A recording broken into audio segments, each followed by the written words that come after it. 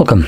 In front of me is a Samsung Galaxy Tab A9 Plus, and today I'll show you how we can record screen on this tablet. So to get started, you want to pull down your notifications by swiping down from the top of your screen, then swipe down once again to extend the list of toggles. Somewhere in here you'll find a screen recording toggle. For me it is visible right here on the first page, but if you don't see it on the same page, you could swipe to the left and this will show you additional pages. Once you see it, simply tap on it, and this will then bring up this window right here, letting you choose what kind of sound will be recorded. We have three options, so we cannot record any sound. We can record media sound, which basically would record whatever sound would the device be making. So as an example, if you're playing music through it, it will be recorded. Now you could technically mute your device, and as long as the music is still playing, the device will actually record it, even though you can't hear it. And then we have both, so media and the mic.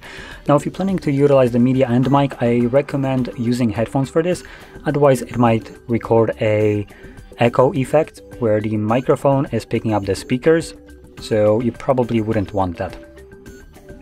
Anyway, from here we can select start recording. This will begin a countdown which we can skip, and as you can see it is now recording. So we have a couple options here, like the pencil, which allows us to draw on the screen, and we can also change the color here. We can pause the recording,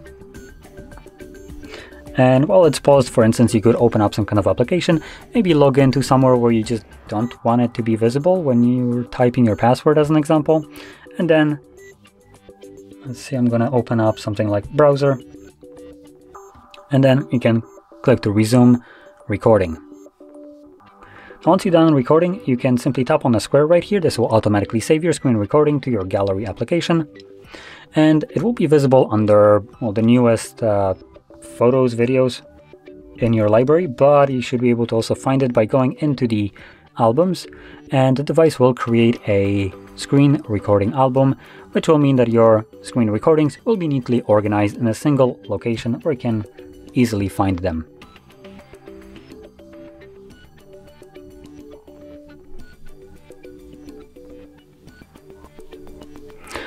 So there we go. That's basically everything there is to know about the screen recorder.